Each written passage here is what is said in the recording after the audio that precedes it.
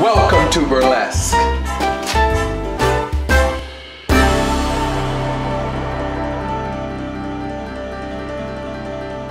Hi, I'm Delandis and welcome back to my channel. Oh my goodness, I love this subject that we're talking about today, and it is the art of burlesque. I had to get a little dramatic for you guys today, matching the lipstick with the shirt and the fan.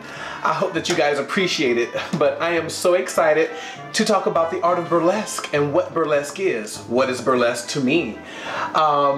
Burlesque is so many things. If you think about what it started out as and what it's become now, there's really no definition for it. I mean, burlesque meaning a joke or burly or funny or comedic, it's very different from what it means now. And even in my way of moving and doing the burlesque style, it's so different from so many others. And I usually call my style of burlesque more modern style. I'm so happy that I was able to go to Europe this summer and go to France and teach in Paris, because I am always learning, and the school that I went to was very different from my style. There's really no right or wrong answer when it comes to what the style of burlesque is. I do think that there are parameters when it comes to burlesque. You can't just put on a heel and just start moving any old way and just call it burlesque.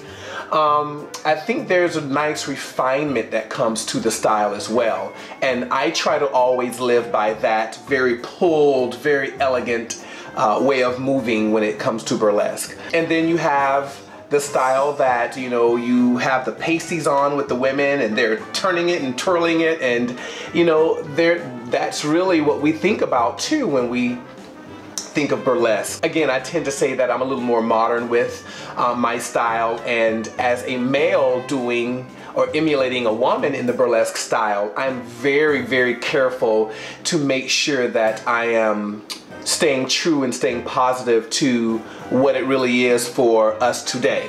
Uplifting women and being confident and knowing who you are. I tell you, I constantly learn every day because, hey, I watch women to learn how to emulate women, right? When I'm teaching the art of burlesque, I tend to refer to my wonderful women who dance with me a lot, because I'm not just the only teacher. I always tell my students to, hey, watch Dolores, see what Dolores does. Hey, watch Taylor, see what Taylor does.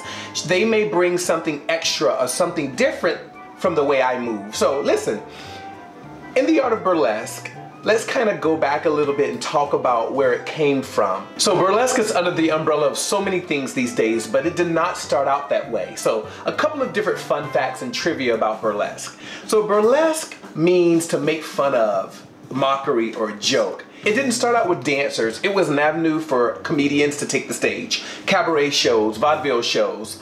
Dancers were introduced later. It was said in the 1840s that burlesque skits were to entertain the lower class to middle class, making fun of the opera or the upper class. But not to get too technical on you guys today, I just kind of want to talk about a couple of people, or just mention a couple of people who were staples in the art of burlesque. I think starting out with Lydia Thompson, who was known for, or credited as bringing the first burlesque performance to London. With her group called the British Blondes. Of course, they weren't welcomed. They didn't open up to great reception, and people were pissed. But, you know, it was the beginning of something very special. Of course, she goes on later to take her style to New York, and burlesque was associated with booze and all of that stuff in the nightclubs. What you don't really hear is women of color who were very notable in the style of burlesque. And I think one of the most famous, I feel, in my opinion, is Josephine Baker. I think we all know her from her famous banana skirt, but she traveled the world doing the art of burlesque and doing this, but there's not much written about women of color in the style of burlesque in the history books. I want to read this because this is good, okay? So bear with me. The iconic image of Josephine Baker lighting Paris afire in a banana skirt is the first image that comes to mind when we think of the word burlesque. Following La Baker in the 1940s and 50s, was an era of stunning nightclub floor shows that featured African American women who traveled coast to coast and around the world. Yet the books that claim to detail the history of burlesque say little about women of color and their unique struggles and triumphs. So, and then we have Betty Page, who's one of my most favorite pinups. She was also controversial in her time as well. And of course, I can't move on without acknowledging our current reigning diva of burlesque, which is Ms. Dita Von Teese. There's a lot of burlesque history that we just don't know, even I don't know. And I'm guilty of, you know, teaching the art of being seductive and teaching burlesque, but also too lacking on some of the knowledge of my history. So my goal is to immerse myself into the art of burlesque and learn more, get more detail. I want to learn about more burlesque dancers of color because I think that's important for me. I just don't want to be that type of teacher that just teach beautiful movement of women, but I think again, the history is always important. It's really important that we know that the history didn't start out like with Moulin Rouge. I also again say that my style is a little more modern than what it used to be traditionally, but because I'm such a show boy or such a showgirl when I'm performing, I really love, you know, using the props and using the feathers and going back and being a little more traditional. I think I chose this style because I love doing period work, and I love going back and doing dances from way before me being here because I think it's really important to our history. I think that everything that we do as dancers comes from somewhere, you know, hip hop, from the African culture. I mean, a lot of things that you see in hip hop, you see, you know, African dancing in West African, you see that a lot of that movement. I love going back and seeing what has brought us to where we are now as far as dance, and especially the art of burlesque. When I look at styles like hip hop heels, which I really appreciate, because I think moving in a heel is just beautiful regardless of what you're doing in it, because not only is it beautiful, it gets complicated too. So when you see people moving in a stiletto the way that we move, it's kind of like, wow. But I try to separate what I do from the hip hop heels style. Now, can I do hip hop heels? Absolutely I can. But I tend to be a little different, and I want to portray what I do in my art very different from the way hip hop heels is. Especially when it comes to guys, there are not that many of us that teach this style, which is kind of cool because you get noticed when you teach this style. But again, I appreciate all different styles. A lot of times when I watch these hip hop heels classes or these sexy heels classes, even with my class, a lot of what I do is very similar. But again, I think it's the intention and how you approach it that makes it different. What the end result is, what you're trying to show or showcase, I think is different. And the way you execute it, I think is the word.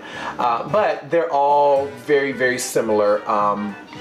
When I went to Paris, I was able to see, you know, how people move. And you know, one thing I love about burlesque is it's not all about the complicated movement. In my opinion, I feel that when I do watch a lot of heels classes or just in general videos, it's become about how quick I can move or how I can drop to the floor or how quickly I can drop to the floor or what fancy move I can do to impress people.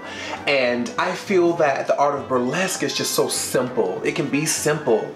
And like I always express, subtle and just moving the arm is just something very beautiful. And that really registers. Not saying that dropping to the floor doesn't, or being complicated with your movement is not, but I tend to feel like when people really, at the end of the day, bring it back and want to watch something so beautiful and be captured by a style, it's really this style. It's more than just women enjoying your movement. I find that men enjoy my movement a lot because at some point they stop seeing a guy.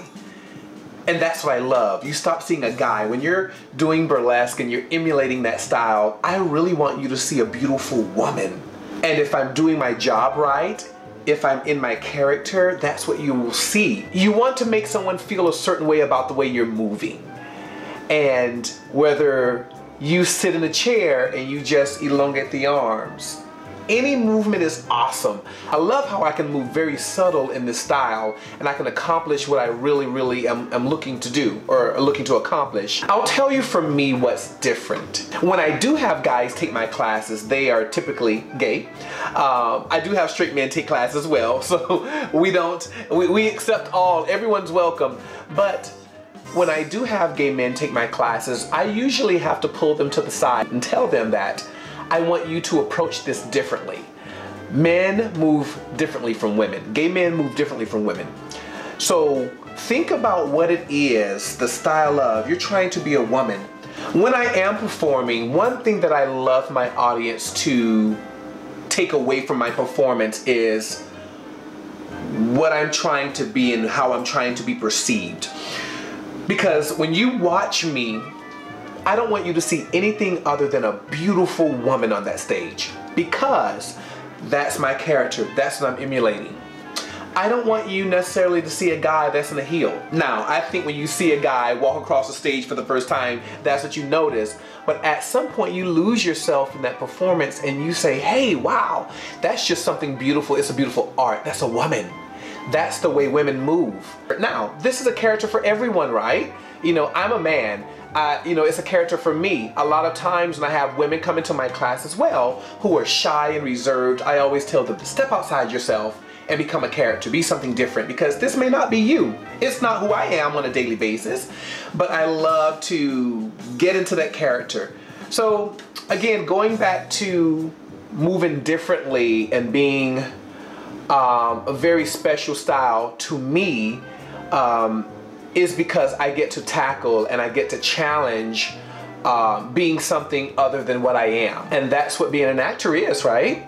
It's channeling something different, you know, moving outside of who you really are. It's such a huge compliment when I get the feedback from a male who's watched my performance, who's straight, and they tell me, wow, you were so amazing to watch. I saw a woman out there on that stage. And it makes me feel like I've accomplished what I wanted to as a performer, as an actor. So what is burlesque? I can't answer that question without being technical. It's something different for me, and it may be something different for you.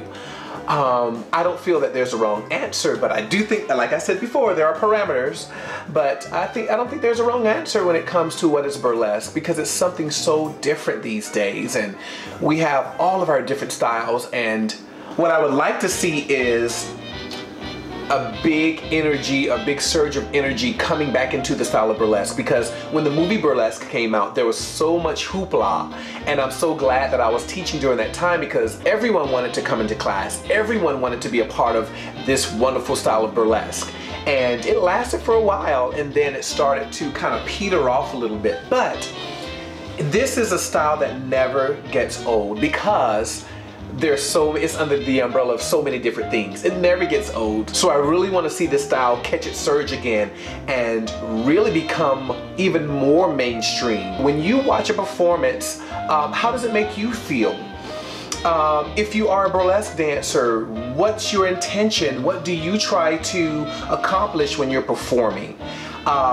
What do you feel? And these are questions I want to ask you, because again, all of this is just in my opinion, but you know, what is the difference for you between a hip hop heels class and a heels class? You know, what does the art of burlesque mean to you?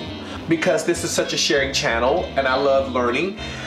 Share with me some things that you may know about the art of burlesque. Again, I didn't go into a lot of technical detail with this video because I wanted to keep it very light. I just wanted to point out certain people that were important to me in the style, and kind of express where I come from within the art and what my style is. Yeah, so share with me any of your stories if you know any cool trivia about burlesque that you would like to share with Delandis. Yeah, let me know. If you are not a subscriber, please consider subscribing to this channel and pressing the bell notification so that you may get any notifications for videos that I may upload. Also, find me on Instagram at Delandis and Twitter at Delandisworld. See you guys next time. As always, I love you guys.